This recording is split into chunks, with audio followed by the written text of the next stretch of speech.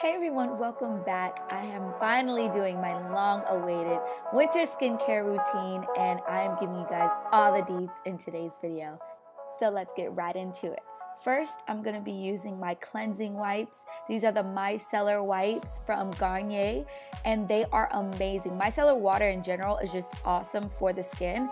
It attracts dirt while also leaving the skin hydrated. So you're getting a deep clean without feeling that squeaky clean, dry effect. Now this is the first part of my cleansing process. I just use these makeup wipes to make sure I've got all the mascara and everything off, and then I go in with my SUPERMUD bar from Erno Laszlo.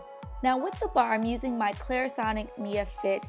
You guys, I never realized how awesome bar soaps are on this brush. Instead of using your regular creamed cleanser, I started using different bars to actually cleanse my face, and I'm loving this one from Erno Laszlo, but really any bar of soap that's really gentle on your skin is great with this brush. And on a regular day, I would just stop here and add moisturizer, but since we are doing a full routine, I'm also going to show you one of the masks that I like to use.